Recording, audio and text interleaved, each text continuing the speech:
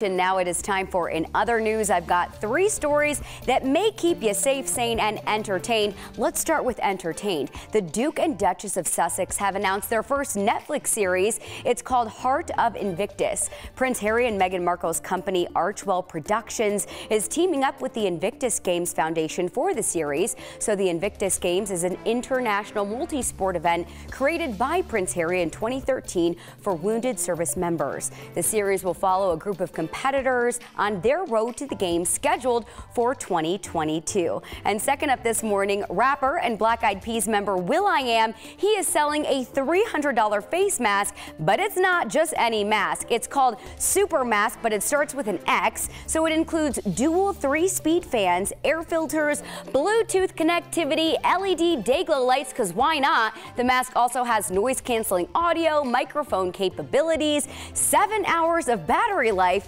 and an earbud docking system. So the FDA authorized this mask for emergency use. It is set to release on supermask.com, but remember that's supermask.com, and that's on sale tomorrow. Go and get it. Yeah, Gary. Finally, the pandemic is being blamed for a shortage of yet another product. Ketchup. Can you believe it? The Wall Street Journal reports it's because restaurants needed more ketchup packets for the rise in takeout orders. And then when those ran low, some began pouring out bulk ketchup into individual cups. Restaurant business platform Plate IQ says the ketchup shortage has caused packet prices to rise 13% since last January. But we've got some good news. USA Today reports Heinz is working to increase its supply to produce 12 billion packets a year. Gary, Corey, I'm more of a ranch gal myself, but you know, people love ketchup.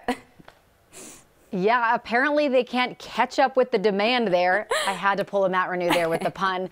Yeah, see, I'm not so sad about the ketchup shortage. Now, if it was mustard, we'd have a whole different story. You know, I love ketchup, and one of the disasters of this pandemic has been when you go to a restaurant, you get the little packets. Yeah. Because I hate the little packets.